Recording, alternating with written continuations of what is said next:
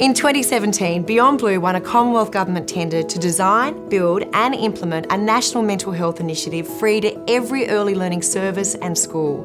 The result is the National Education Initiative, an online toolkit of ongoing professional training for early learning services staff and educators, school teachers and future educators, backed by a highly experienced team of over 70 people across the country.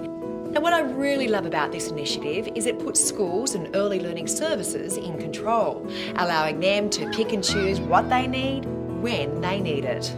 It will link educators to a range of excellent programs, like ones that help tackle bullying or help them support a troubled young person, promote good mental health, and most importantly, look after their own mental health and well-being. And best of all, it's going to be in the one place. The National Education Initiative is all about practical support, advice and training to make it easier for educators to help children and teenagers achieve their best mental health. The National Education Initiative will be dynamic and ever-evolving as it grows with and adapts to community needs.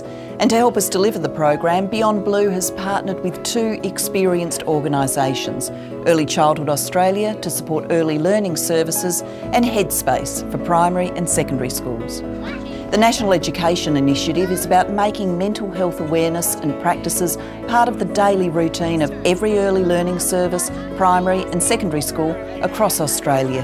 Educators will learn how to look after their own mental health and to look out for others as they build healthy learning communities in which our youngest can thrive.